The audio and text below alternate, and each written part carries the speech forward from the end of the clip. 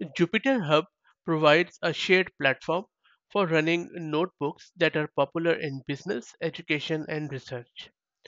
JupyterHub promotes interactive computing where users can execute code, visualize results, and work together. In the field of generative AI, JupyterHub accelerates the experimentation process, especially in the feedback loop. It is also where data engineers, data scientists, and intelligence engineers can collaborate on models for prompt engineering. If you're looking to deploy Jupyter Notebook in your own environment where your data scientists and machine learning experts can collaborate with each other, then you should deploy Jupyter Hub. And if you are looking for scalability and flexibility, then I would suggest you deploy Jupyter Hub on Kubernetes. You can definitely deploy Jupyter Hub on any other container orchestration platform in the cloud or on the on-prem, but I would suggest that deploying it on Kubernetes gives you a lot of flexibility. In this video, I'm also going to walk you through few of the steps you can do to install Jupyter Hub on your own Kubernetes clusters. So let me show you the steps. These steps are from Jupyter Hub's own website, and I will drop the link in video's description. So in order to install the Jupyter Hub, you need few things. First, you should have a running Kubernetes cluster and Helm installed. I would suggest that you go with any cloud provider's managed Kubernetes service such as EKS in AWS or GKE in Google Cloud. I have used it on EKS in AWS and it was pretty straightforward.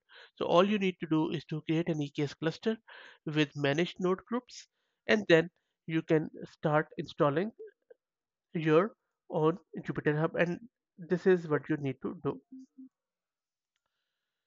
Okay, so the installation of Jupyter Lab is very simple once you have that Kubernetes and Helm in place.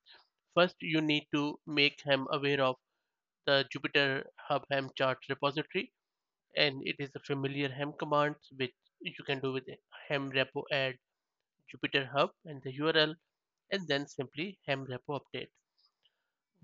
Once that's done, you can then install it by using Helm upgrade command, and also make sure that you supply this config.yaml file. The creation is simple, go up a little, and this is all you need to do to put it in your YAML file, and these are the default values which should work. Now, it, it has pretty well documented instruction as what exactly each parameter means, which you can read through here, and I will drop the link in video's description. Once that's done, you can verify if the pods are running and then set the context. And then once everything is ready, then you will get an external IP here and you can access this Jupyter Hub from that external IP.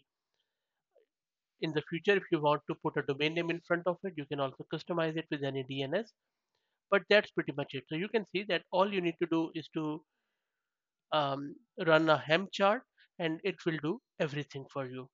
It is as simple as that. Now, you can even try this out on ECS, but the steps are a bit different. I have seen with experience that it is the most easiest on AWS EKS cluster. So that's it. If you're still facing any issues or any problems, please drop them in the comments and I'll be happy to help. Thanks for watching.